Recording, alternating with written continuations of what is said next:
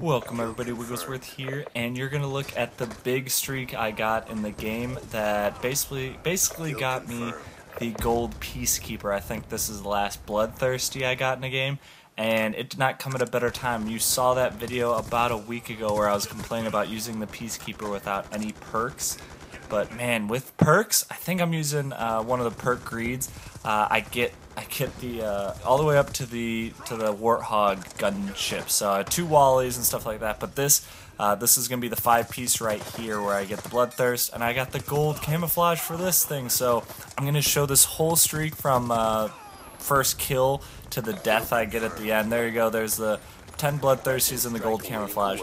But this streak will go all the way to the Warthog until I die, and then I will show you my gold Peacekeeper that I have my Bill Murray head on and the KCCO clan tag, and then I'll show you. I think I get the max prestige of it, so I get to level 20 of the second prestige in that game that I'll show you at the end. So now that I'm all done, I think I have to get up to the Scorpion Evo.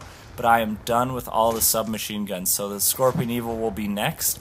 If you guys are wondering where the MSMC video is and the Chickum video is, well, this video is coming out on a Monday because, you know, it's the DLC video. It's the Peacekeeper, so it's a little bit unusual. But if you check my channel every Friday, you will see a new gold gun. I did this all through Modern Warfare 3, and we're back with Black Ops 2, so we're most of the way through the submachine guns. I'm having fun, a lot of fun with the shotguns. They're fun to use, and looking how other people use the light machine gun, it'll be a little bit less interesting, but I think everybody's using the submachine guns in Black Ops 2, and the game's really changing now that some people are sniping, some people are using shotguns.